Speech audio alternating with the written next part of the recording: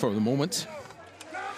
Zhang Mengqiu from the People's Republic of China has a 1.2-second lead from the first run in this women's slalom standing over Anna-Maria Rieder of Germany, who currently leads. Now, Zhang, who's had an excellent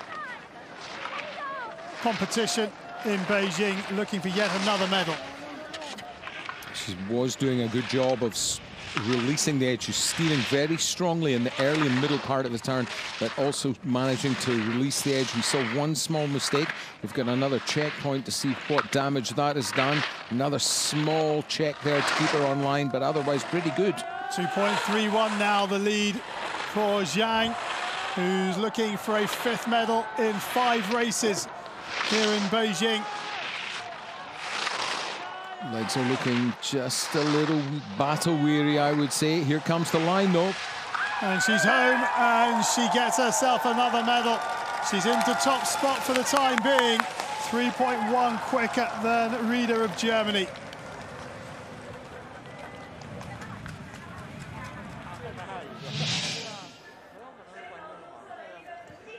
Whoa, close run thing there. A recovery, but it was very close to being right out of the course. So Zhang measuring this well, start to finish, and well, into the medal zone, no doubt about that.